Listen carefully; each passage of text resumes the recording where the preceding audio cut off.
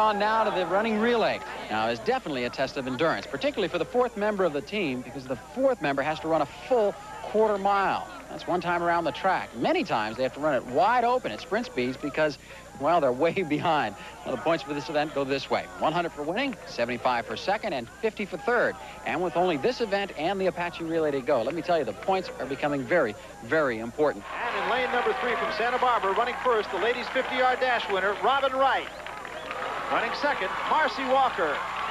Running third, John Allen Nelson. And running the anchor position, Todd McKee. On that 4-4. I think he'll be fresh. And they are underway, left to right. Wright, Gail Strickland, and Steve Shaw. And Steve Shaw starting to pull away now. But remember, he, of course, is the only man running against 2 women here. So positioning is going to be very important in this race. And Steve Shaw will pass off to Tanya Crow. Oh, but she forgot to take the baton with her. That will cost the Knots Landing team. Meanwhile, Santa Barbara's Marcy Walker, the Insiders Miss Universe Sean Weatherly, well underway in their second lane. And now Sean Weatherly making a nice move for the lead. It's going to be a dead heat coming into the 220 leg. Carlos Parkin now running his leg for Insiders Miss Universe, and he is being chased right now by John Allen Nelson. This should be a very good leg. It's going to be very close. 2 good competitive runners. They come to the final turn now. It's going to see who's got something left in the tank. Carlos Parkin, and neither man is backing off. It's Parkin and Nelson going to be very close. All right, the all-important 440 leg. It is going to come down to sheer guts on this one. Stoney Jackson out in front, and Todd McKee running right behind him. I don't know. Stoney looks like he's in very good shape. But Todd McKee, remember, very fresh. And finally, it'll be Pat Peterson getting underway for Knots Landing, but they have no chance. The race is right here.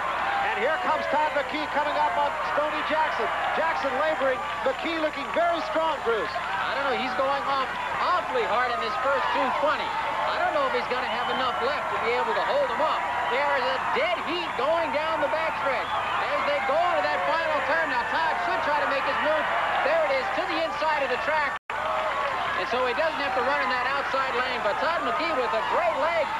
He's starting to tire quite a bit, but also Stoney Jackson is starting to tire. Todd McKee out in the lead for Santa Barbara. It looks like Stoney has given up a great leg for Santa Barbara. And Todd McKee just digging down a little bit deeper than Stoney Jackson. He crosses the finish line in first place, falls down, but I assure you that's a very happy spill that he just took. And finally, way back up the track, Santa Barbara and the Insiders Miss Universe will move on to the next round, and we'll still have the Apache just to see who finishes first and second. What leg? What leg?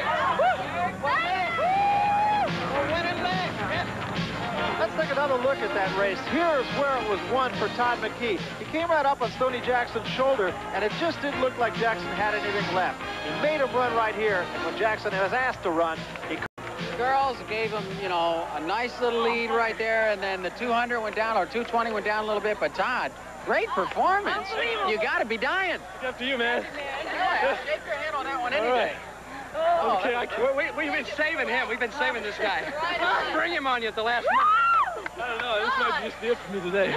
Very nice. It was a real good competitive race. A lot of fun. But you guys pulled out the victory. More points. This guy, man. This guy, they're amazing. Good job, Todd. Here you go, Todd.